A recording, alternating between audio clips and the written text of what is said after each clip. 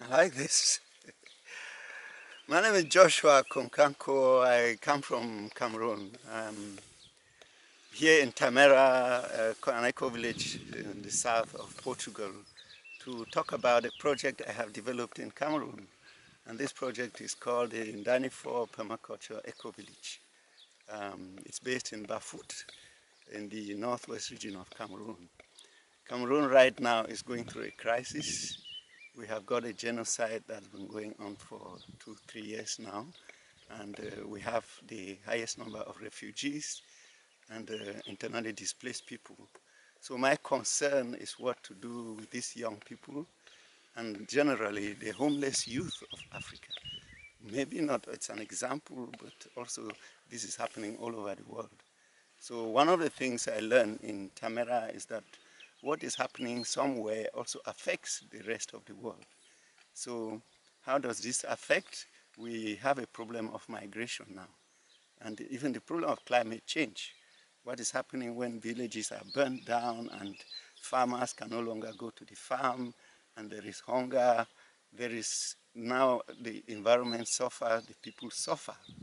So how can this project help?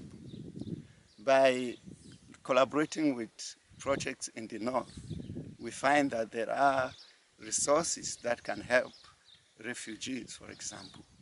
But how do we do it? Because refugees cannot move to the north. We've developed a very interesting project called Blueprint for the Future in Tamera, which can be replicated, and also combining our experience of what actually happens from bottom-up development.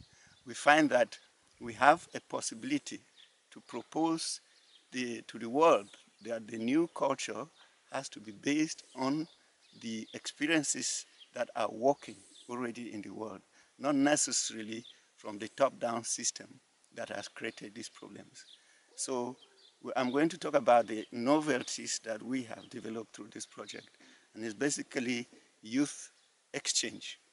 By bringing young people to the north, to the south, and young people from the south to the north, we are doing a sort of cross-fertilization of education.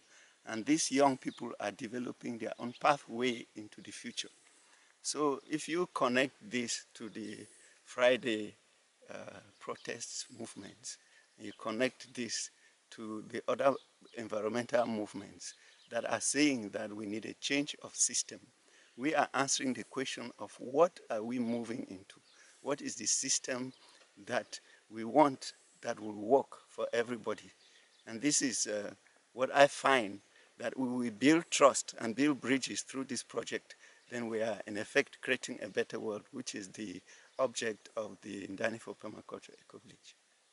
Thank you.